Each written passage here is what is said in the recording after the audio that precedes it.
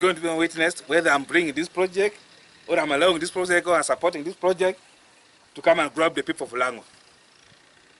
Makerere, where we went to school, also those people sacrificed their land. The sugar which we are taking in our tea, also the people of Busoga, they sacrificed their what? Their land. And you find it very funny. Our own, the Kazo laborers, they are crossing up to Lukazi, up to Jinja, to go and labor in what? Sugar plantation. And right now, the reverse is going to be the truth.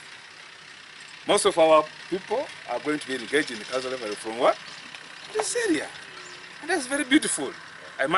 We shall work with the political leadership to ensure that the line of power that we extended here, the proximate communities benefit out of it. We shall further ensure, again working with the political leadership and the relevant ministry, we request that we lobby to get a health center in this place. If we are able to get that kind of clearance within the provisions of our budget, we shall set aside a budget to construct that facility. Uganda has lagged behind for the last many years because livestock had been left intact.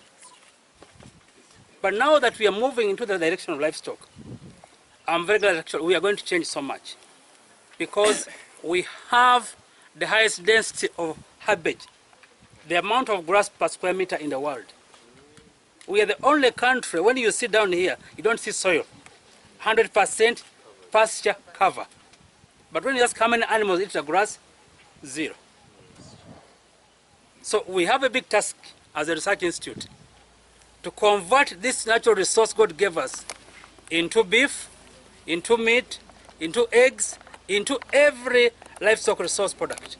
We had no such facilities here. This land has belonged to government for a long time, but it has been vacant, it has been encroached, it has been misused and abused, and it has not helped us. So we welcome that decision of government to relocate here with all the facilities, all the programs that they will bring in terms of animal breeding, in terms of entomology and vaccinology.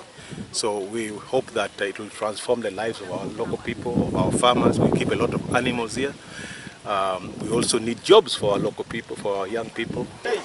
Some animals are outside.